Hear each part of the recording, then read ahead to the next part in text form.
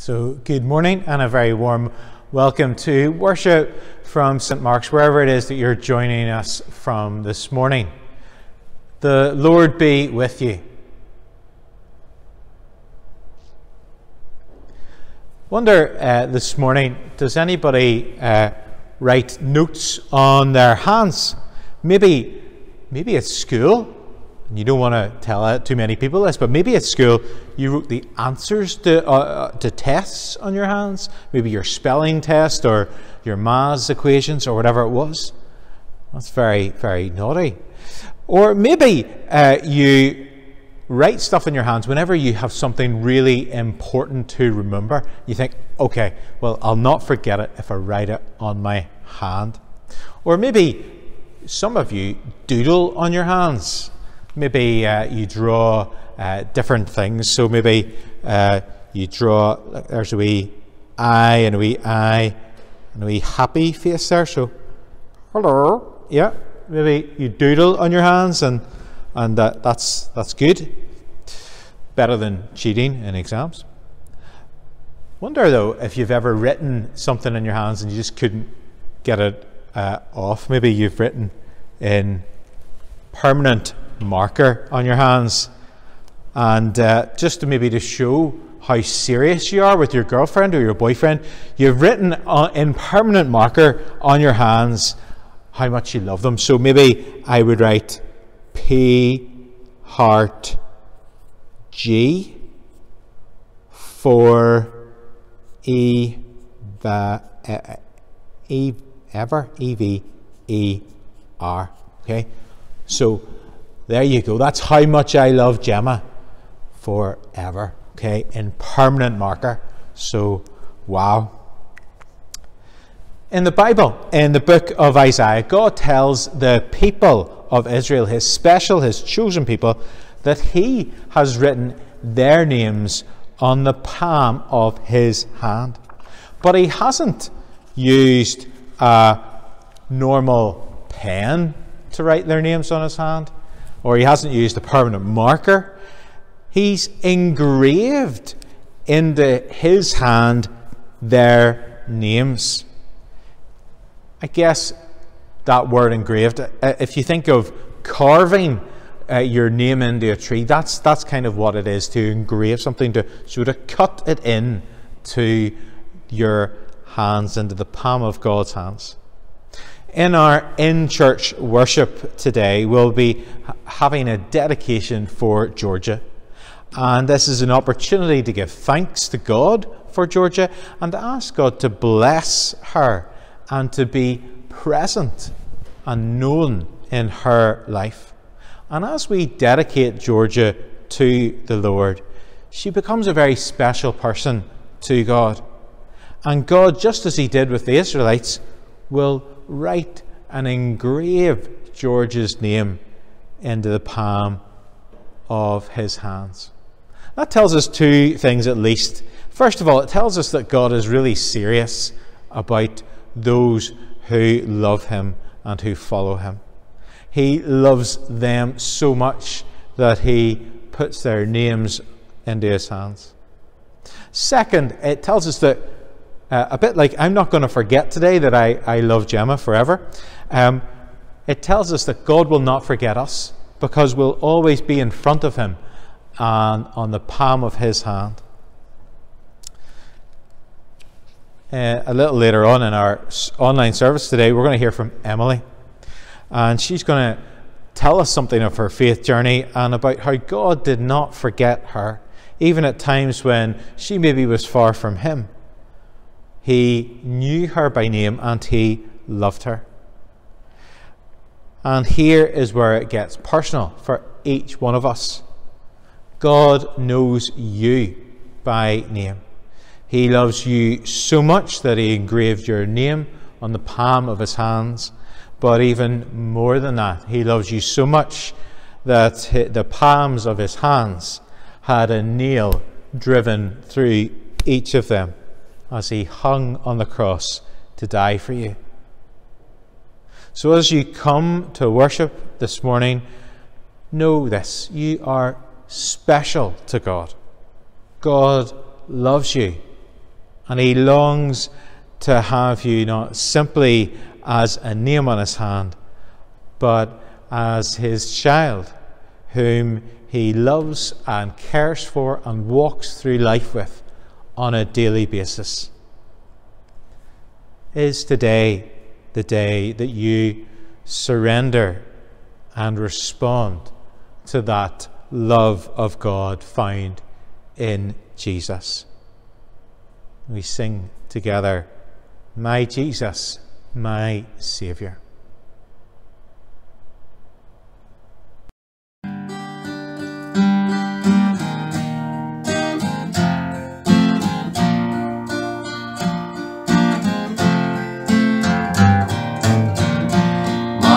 Jesus, my Savior, Lord, there is none like you. All of my days I want to praise the wonders of your mighty love. My comfort, my shelter, tower of refuge and strength, let every breath, all that I have, never cease to worship you. Shout to the Lord, all the earth, let us sing. Power and majesty, praise to the King. Mountains bow down and the sea will roar at the sound of your name. I sing for joy at the work of your hand. Forever I love you, forever I stand. Nothing compares to the promise I have in you.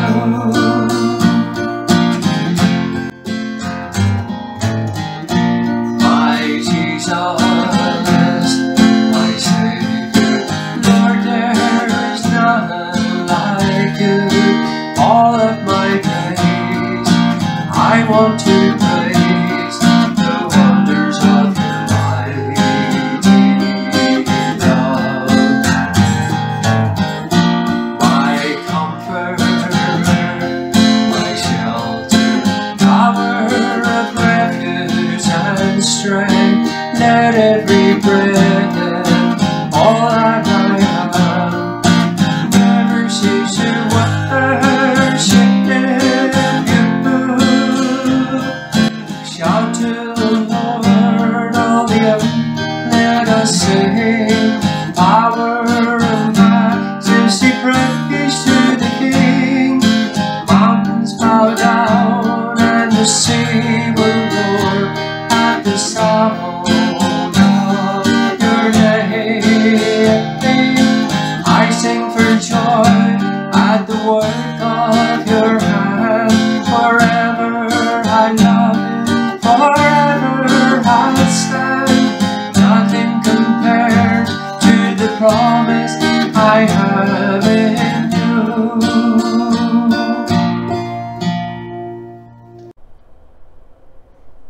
A reading taken from Luke chapter 1, beginning to read at verse 39. At that time, Mary got ready and hurried to a town in the hill country of Judea, where she entered Zechariah's home and greeted Elizabeth. When Elizabeth heard Mary's greeting, the baby leaped in her womb, and Elizabeth was filled with the Holy Spirit. In a loud voice she exclaimed, "Blessed are you among women, and blessed is the child you will bear. But why am I so favoured, that the mother of my Lord should come to me? As soon as the sound of your greeting reached my ears, the baby in my womb leapt for joy. Blessed is she who has believed that the Lord would fulfill his promise to her." This is the word of the Lord. Thanks be to God. And as we light our fourth Advent candle, we remember Mary. We remember how she was used by God in a very special way. Let's pray.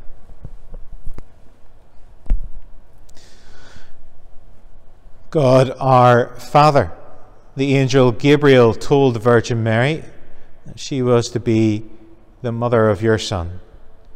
Though Mary was afraid, she responded to your call with joy.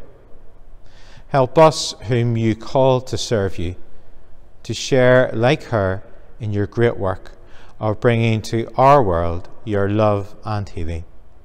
We ask this through Jesus Christ, the light who is coming into the world. Amen. We now sing a song, It Was on a Starry Night.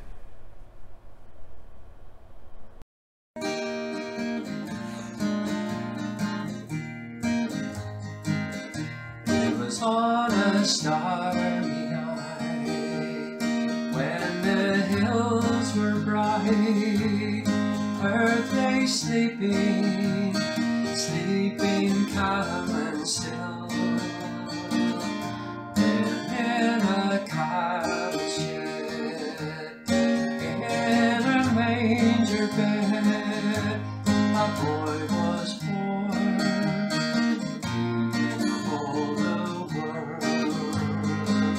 And all the angels sang for him, the bells of heaven rang for him, for a boy was born, King of all the world. And all the angels sang for him, the bells of heaven rang for him, for a boy was born.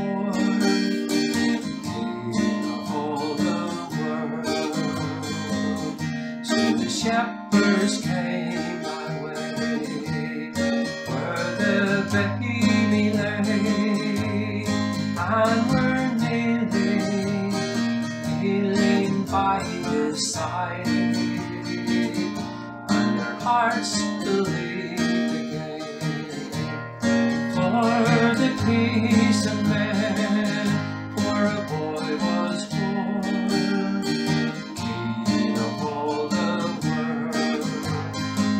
And all the angels sang for him, the bells of heaven rang for him, for a boy was born, King of all the world. And all the angels sang for him, the bells of heaven rang for him, for a boy was born.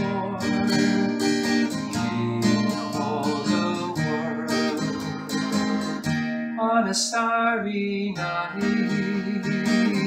on a starry night.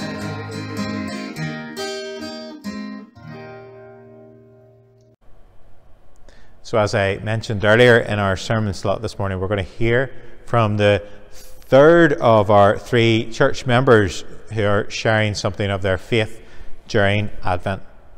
And so as Emily comes to share about her faith journey and about what God has done and is doing in her life, let's invite God to speak to us through her words of testimony. Let us pray. Lord God, we thank you that you have written, engraved indeed, our names into the palm of your hand, that you love us so much. As Emily shares something of how you have been at work in her life, Lord, we ask that you would come into our lives, that you would speak to us afresh today, that we would hear your call, and that we would have the boldness to respond to it. We pray this through Jesus Christ our Lord. Amen. Good morning. My name is Emily, and it's lovely to have a chance to speak with you this morning. And I want to say that I was born into the Roman Catholic faith, and God was part of my everyday life, in school, in church and at home. I loved the Bible stories and going to church. I made my first communion and confirmation, and I remember my first communion as a joyful occasion. The church was flooded with summer light, and there was a smell of incense and a sense of occasion. I still love the smell of incense. My only confirmation memory is of a dark, wet night as I entered the church. I recently found out that it was early February in 1959 and I had just turned 8. That explained the memory of a dark, wet night. Looking back on my journey has reminded me of God occasions. I remember at primary school smoking a cigarette and feeling very guilty. I told God that I was sorry and that I would not smoke until I was grown up. His gift to me was that I never had the urge to smoke, even though it was very fashionable. I was still very involved in church life when I met my husband in 1970, and we married in 1973. Jimmy stood by me. He understood me and my lack of confidence and encouraged me to achieve in terms of my self-esteem. Things were not easy for a mixed marriage at that time. My husband's family had been part of St. Mark's for many years. In fact, his great-grandmother was married in this church. Over the next few years, particularly when the children arrived, I started to drift away from regular church attendance, partly because Jimmy was working shifts, he was in the police, and it was difficult to get a babysitter. Those of you who lived through those dark days will appreciate how difficult things were. Over the next 20-odd years, I became a token Christian, attending church occasionally, either here in St. Mark's or with friends of other denominations. One of my friends at that time was a Bible-believing Christian who lived her faith, and I admired her trust in God. Had you asked me before I started writing this journal what was the worst time in my life, I would have said without hesitation the 1990s. In 1990, my lovely, funny, wise and generous mother was diagnosed with Alzheimer's disease. She had to go into a nursing home that summer, but the Alzheimer's seemed to worsen every few months. By the 13th of December, the home could not cope with her condition, and she was transferred to an Alzheimer's home.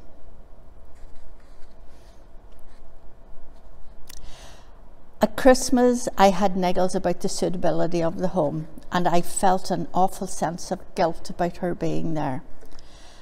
I knew that we needed to get Christmas out of the way and take a look at things in the new year. On the 31st of December, we received a call to say that she was very ill and we needed to come as soon as possible. We stayed with her until her death on the 4th of January 1991. My husband and I were sitting with her when she died. God allowed me to be with her at her passing to see that she had a peaceful death. As many of you who have experienced Alzheimer's, it's a cruel disease and causes two bereavements: the loss of your loved one's personality and finally their body. At her funeral, we got out of the car. It was blowing a gale and raining, and as we approached the church, a dove flew across the door, which is surprising on such a bad day. I felt it was a sign from God that my mother was restored and was at peace. I came to realise that God was good to my mother by taking her so soon, as she would have hated her condition. The 1990s were not good, but looking back, that was when I grew spiritually. I made a good friend at work, and occasionally she would invite me to her women's group at Cumber Baptist Church. I think by this stage, God was calling me back. Every time I was invited to hear a particular speaker, there was always a message for me. I did not go to the meetings, God brought me there. At one of the meetings, the guest speaker was Hilary McDowell. And as I watched this small lady with so many health issues and mobility problems struggle to get up to the mic, but when she started speaking, it was amazing. And that was the first time I felt the presence of God in the room. My work colleague and good Christian friend bought me my first Bible, and my other friend of long standing bought me my study Bible. I was introduced to daily readings, for example, Word for Today. My two friends were completely different personalities from different Christian denominations, but they were both united in their love of Jesus and trying to live their best life for Him. Still in the 1990s, I was praying more, but I had still failed to make a commitment to God. I prayed through difficult situations, and with one person in particular, there'd been a falling out, and I tried approaching them to reconcile without success. One day I was praying and asking God, am I doing the right thing? Should I be doing more? That was the first time I heard the voice in my ear saying, look at your flowers. I need to explain. I could not grow flowers in my garden because the deer come in and ate them. So we built a wall at the front of the house to give me room to grow shrubs in tubs. I was looking constantly to see for any sign of a flower on any of the shrubs, and I could have sworn that I looked the day before. But lo and behold, there were two beautiful blooms on the shrub. I got my answer, and eventually I was reconciled with the person. On another occasion, my husband and son were having a difficult time communicating, and one Sunday afternoon I was really concerned because they had been so close. I lay down on the bed and was praying for them when the voice came again and said, it will be okay. I looked out the window to see a beautiful rainbow over the quarry. The phone rang and I knew it was my son.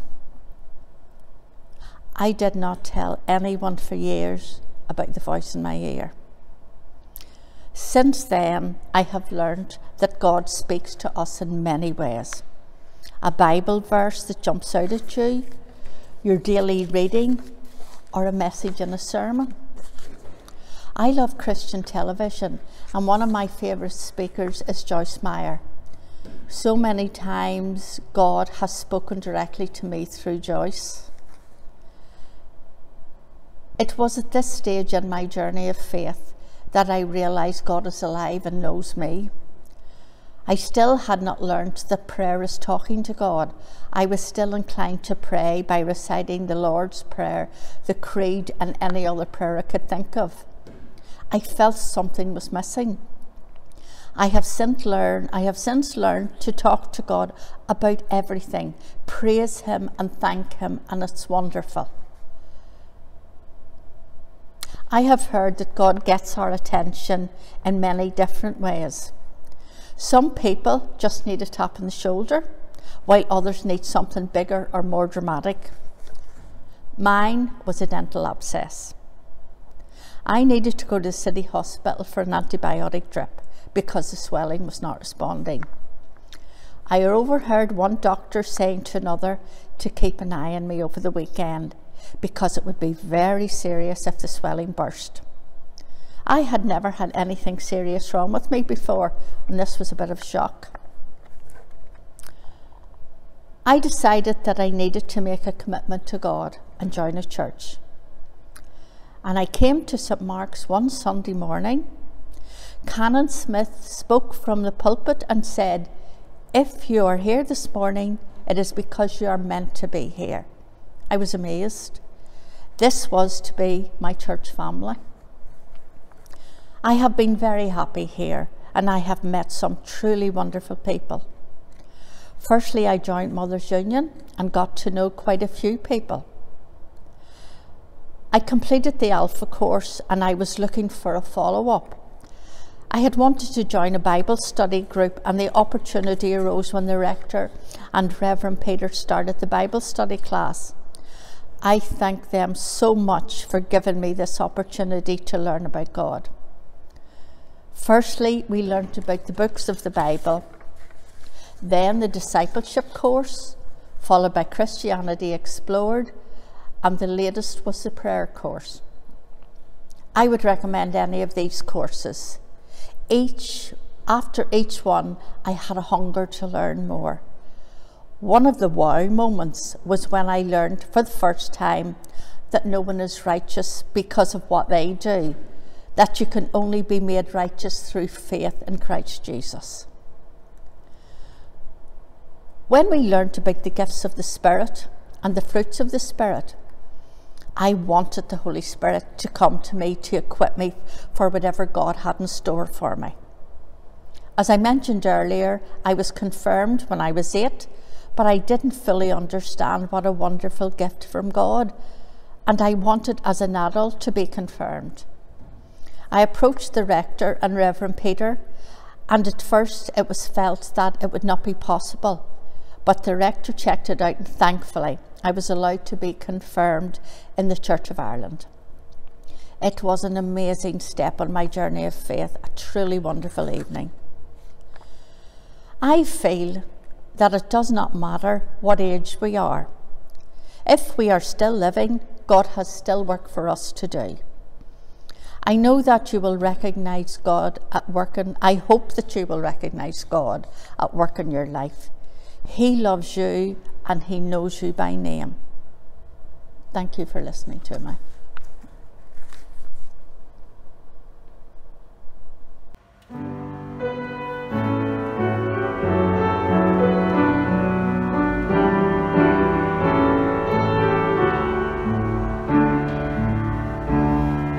Still for the presence of the Lord, the Holy One is here.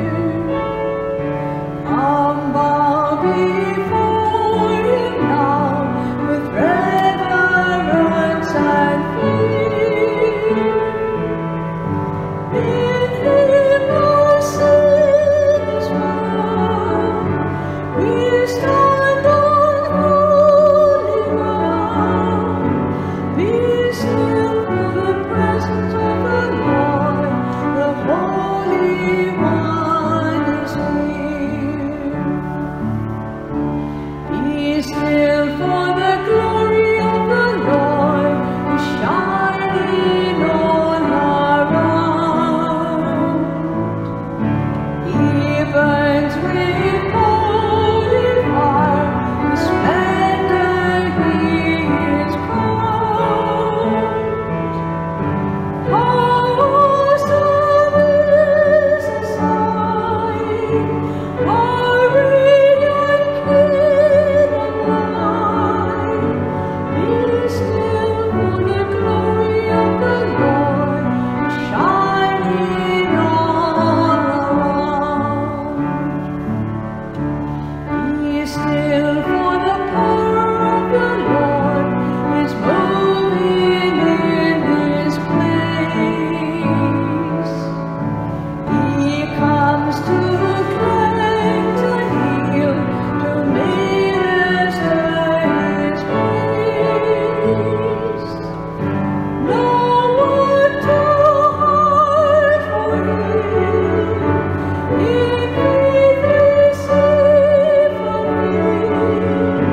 Be still for the power of the Lord is moving in this place.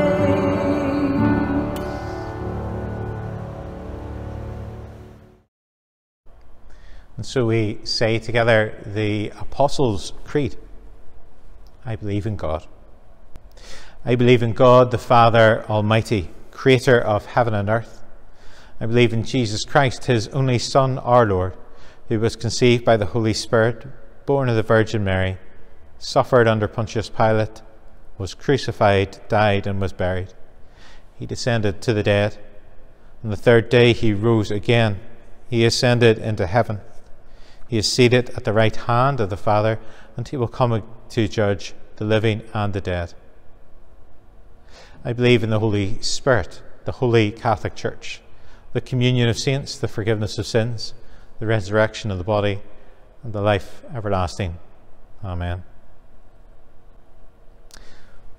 And so as we respond to God's word to us today, as we hear the story of Emily, of God at work in her life, and as we hear of how very special we are to God, how our names are engraved on his nail-pierced hands, we make our response to God by turning to Christ, by confessing our sins, so that we may experience God's love and forgiveness washing over us and setting us free. We pray together. O God, our loving Father in heaven, we confess that we have sinned against you. We have broken your commandments. We have often been selfish. We have not loved you as we should. For these and all our sins, forgive us, we pray, through our Lord and Saviour Jesus Christ. Amen. And may the Almighty and merciful Lord grant you pardon and forgiveness of all your sins, time to amend your lives, and the grace and the strength of the Holy Spirit. Amen.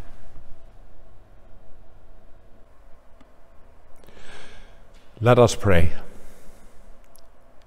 Heavenly Father, you chose Mary to be a special part of your story to redeem the world from sin.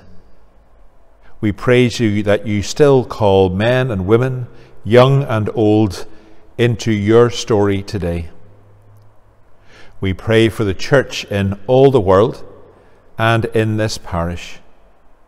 May we and all your people obey your call to serve you and trust you with our lives' stories, past, present and future. Give us grace to follow the example of Mary in her humble acceptance of your will, in her trust that you fulfill all your promises, in her joy at your saving power, and help us to accept the challenge to serve you, whether the task is great or small. May our lives bring glory to Christ, our Saviour and King. Lord, in your mercy, hear our prayer. Lord God Almighty, your Son, who is the King of Kings and Lord of Lords, was born to a young girl from an unknown town. So you humble the mighty by your perfect humility. We pray for all who hold high positions, for our Queen, the Prime Minister and Government, the Northern Ireland Executive. Grant them wisdom, humility, and honesty in their service of the people, that peace, justice, and fellowship may abound among us. Lord, in your mercy, hear our prayer. Heavenly Father, your only Son would be raised and cared for in an ordinary home and family. We pray that you would be with us in our daily lives, in our relationships, and that you would transform our everyday experiences by your presence. Thank you for the many ways in which those you have given us help us to see that you really are with us and part of our stories. Bless our families at Christmas, those we will see and be with, and those from whom we are parted by distance or disagreement. And as we are aware of those around us who will be alone at this time, help us to serve them through prayer and acts of kindness, with understanding and in love. Lord, in your mercy, hear our prayer. Merciful God, Mary praised you because you fill the hungry with good things. We pray for all who lack food or water, shelter, or work. For the people of Afghanistan facing extreme hunger, and praying for a good response to the appeal for food and nutrition. For the nations of East Africa where food is scarce because of drought and flood. We pray for all who are ill or in pain, and we name them before you now.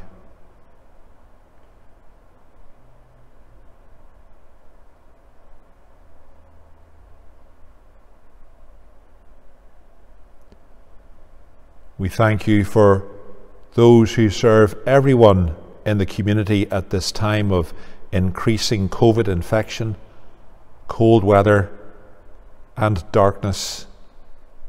Keep them safe in their work and strengthen them to do all that is asked of them. Lord, in your mercy, hear our prayer. God of our Advent journey, God of hope, God of peace, God of love, you are our joy. Hear these prayers which we offer in faith and love, and in the name of Jesus Christ, who is alive and reigns with you and the Holy Spirit, one God, for ever and ever. Amen. God, our Redeemer, who prepared the Blessed Virgin Mary to be the mother of your Son, grant that, as she looked for his coming as our Saviour, so we may be ready to greet him when he comes again as our Judge, who is alive and reigns with you and the Holy Spirit, one God, now and forever. Amen.